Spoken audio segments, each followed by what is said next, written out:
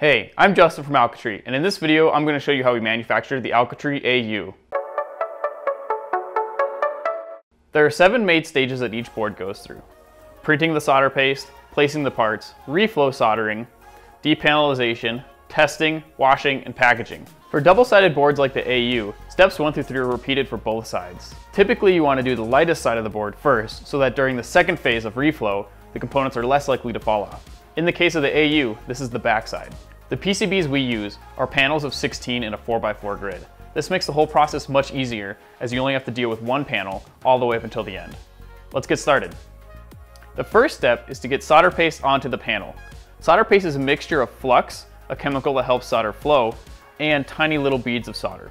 Solder paste comes in various grades, which specify how small the beads of solder are. A finer paste will generally print better, but cost significantly more than their coarser counterparts. We use T4, which is a nice middle ground and works well for parts down to 0201. Another consideration with solder paste is the type of flux used.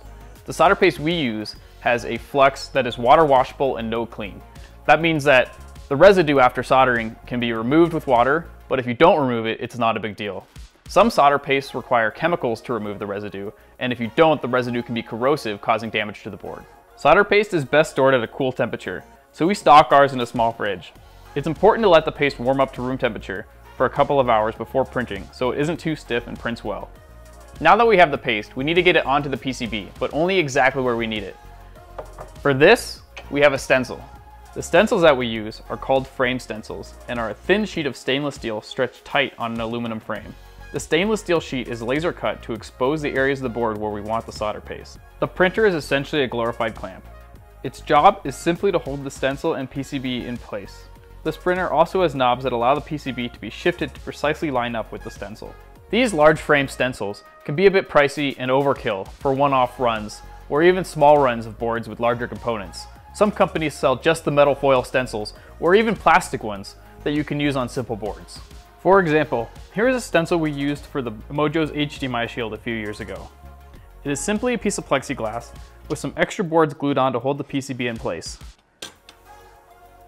The stencil was aligned and then taped down along the top to act as a hinge. While a simple printer like this works, there are some major drawbacks, such as the fact that there's no way to fine-tune the alignment, which is critical to do for small components like the ones on the AU. With our printer, first we set up these large blocks of aluminum which hold the edges of the board. The goal is to get coarse alignment with the stencil, but it doesn't need to be perfect. If it is the first side, we can support the bottom with these large plates. If it is the second side, we use these smaller pins that can go between the components. With the board in place, we can check the alignment. By turning the adjustment knobs, we can fine-tune the board's position. Once everything is aligned, it's time to print. Simply get some of the paste out, then use the squeegee to evenly distribute it over the stencil. The angle and pressure you use takes a bit of practice to get right. Typically you'll have to do a second pass to clean up the leftover paste. The second pass is at a much steeper angle to ensure all the paste is picked up. And with that, we can lift the stencil. The paste is now covering the pads and the board is ready for components to be placed on it.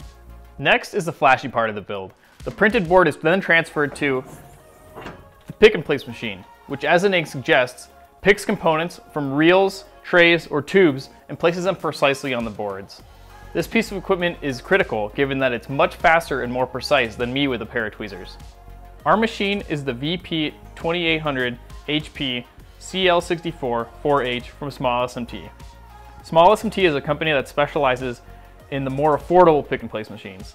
This machine is one of their higher end models and is an impressive piece of gear for the price. Obviously, the machine is already set up and ready to go, but the setup is a major part of the build. Most parts come on reels. These are long strips of paper or plastic with pockets that the parts sit in. The parts are held in place by a thin plastic cover. To get access to a part, the pick and place needs a way to advance the tape and peel the cover back. Most of the parts we use are on modular feeders. These feeders can be easily removed from the machine to replace the parts or move them to a different location. Each one of these feeders has a piston that is activated with compressed air. When actuated, the piston causes the tape to be advanced and peel back the covering. These feeders are awesome and can support parts as small as our 0201s or even smaller, all the way up to stuff like our large 7-segment digits on the I/O elements. The only real drawback with these feeders is that they're fairly expensive, and outfitting an entire pick and place machine with them can really rack up the overall price. Our machine also has what Small SMT calls push feeders. Instead of every reel getting its own pneumatic piston, It uses one piston for up to 35 parts. The drawback of the push feeder is that all the parts need to be on 8mm tape, and they're a bit of a pain to swap out. However, these aren't really an issue for us as we have plenty of small resistors and capacitors on 8mm tape that have 10,000 parts per reel and are only used once or twice on a board. Some of the bigger parts, like the FPGA and DDR3 on the AU, come on trays. Our machine has enough work area to hold 2 trays. Trays don't really require any special gear to dispense the parts as they're all just laying there ready to be picked up. The connectors on the AU come in tubes. These are dispensed via vibration feeder. To hold the connectors, we designed and printed a small insert. This insert ensures that the tubes stay in place when we swap out the male and female connectors. Our machine has 3 cameras, one attached to the head that looks down and is used to calibrate the head position and detect the placement of the PCB, and 2 that look up. The 2 up-looking cameras have different fields of view that can be used for different size parts. Let's take a look at the software. In the top left, we can see what the machine sees.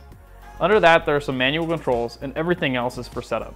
There was a lot of work that went into setting everything up. You have to program the specific location and pickup height for every part, as well as how tall the part is, what nozzle to use, what vacuum pressure you expect to see when the part is properly picked up, the camera setting so that the part can be properly aligned, and the part's original orientation. With all the feeders set up properly, you then need to set up the boards. This involves telling the software the location of all the parts, their orientations, and the feeders to use. You can also set up fiducials for the machine to use to automatically detect offsets in the board's placement. Now that everything is good to go, and the board is in place, we can run the machine. The head will find the first fiducial we programmed on the board, and then locate the second. From there, it starts placing parts. Our machine has 4 nozzle holders, and for this run, each one has a different size nozzle. This allows it to pick up every part of the build without stopping for a nozzle change. We have this board set up so that it will try to use each nozzle to pick up as many parts as it can for each trip to the camera and board. We use the visual alignment for every part. For some parts, this isn't critical and can be turned off to save time. With our builds and current setup, we find the machine places about 20 parts per minute. The bottom of the AU has 98 parts, so the full panel of 16 takes about 70 minutes. Let's speed that up.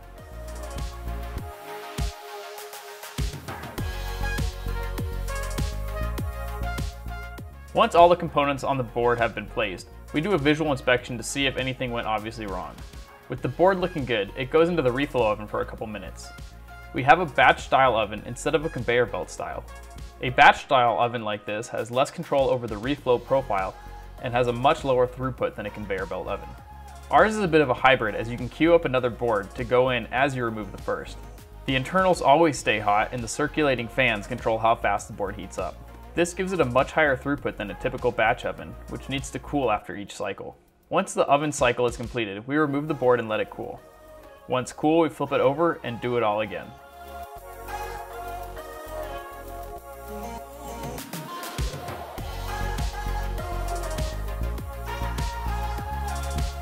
The panel is now complete and ready to be split. But first we remove the plastic covers on the connectors used by the pick and place. Then we remove the rails along the edges and split the boards apart. The boards are visually inspected for any noticeable defects. The boards that pass are then electrically tested. For the AU, you have to program the FTDI configuration EEPROM and program the FPGA flash with our test code. This test ensures that the FPGA, LEDs, reset button, and DDR3 are all working. Any boards that fail here are set aside to be reworked later. The passing boards are then ready to be washed. If you remember from way back in the beginning of the video, the solder paste we used has a water washable no clean flux in it. That means that this stage is technically optional, but the residue from the flux doesn't look great, so we wash it off. To do this, we need pure water. We have a reverse osmosis water filter that removes basically everything from the water. This is stored in this water jug that is used to fill our ultrasonic cleaner. The boards and water go into the cleaner for about 15 minutes of ultrasonic blasting. Once done, we drain the tank and rinse the boards off in clean water. This helps to remove any water that may have dissolved flux in it that can cause harmless but ugly water spots. The boards are then usually left to fully dry over a day or two, but if we're in a hurry, we can use our oven on a low temperature to quickly dry them as well. With the finished product ready to go, we just need to seal it up in an anti-static bag to protect it. We have an impulse sealer and a roll of anti-static material for this job. First, we cut appropriately sized pieces from the roll while also sealing one of the ends. The board is inserted and sealed in. The roll we use is a little big for these boards, so we seal and cut off the extra. From there, the board is ready to be put into our retail packaging. And now it's ready for sale. I hope this video has given you a good idea of what goes into small-scale electronics manufacturing. If you enjoyed this video, please consider giving it a like and subscribe to our channel for all our future videos, including a series of digital circuit design tutorials using this board. Thanks for watching.